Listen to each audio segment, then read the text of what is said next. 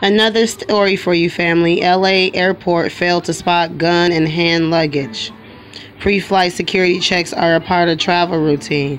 An off-duty policewoman flew from Los Angeles International Airport, LAX, to Taiwan with a gun in her hand luggage. The weapon was not detected during the security screening at Noel Grant, only realized she was carrying it as she changed plans in Taipei. She informed the local authorities and she has been barred from leaving Taiwan until the matter is resolved. U.S. federal officials have admitted security procedures were not properly followed at LAX. The authorities have determined standard procedures were not followed and a police officer did, in fact, pass through the airport checkpoint with the firearm, said Nico Melendez of the U.S. Transportation Security Administration.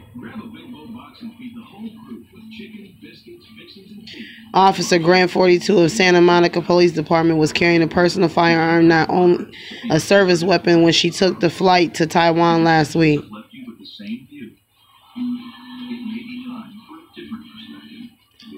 She discovered the gun and 6 bullets in her hand luggage while she was changing plans. She's not under arrest, but she's been told to remain in the country.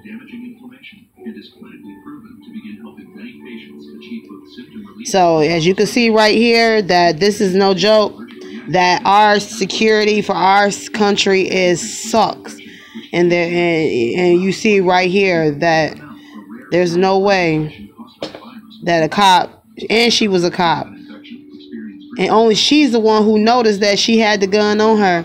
No, and none of the checks that she went through, nobody noticed nothing. All right, I'm out. Shalom.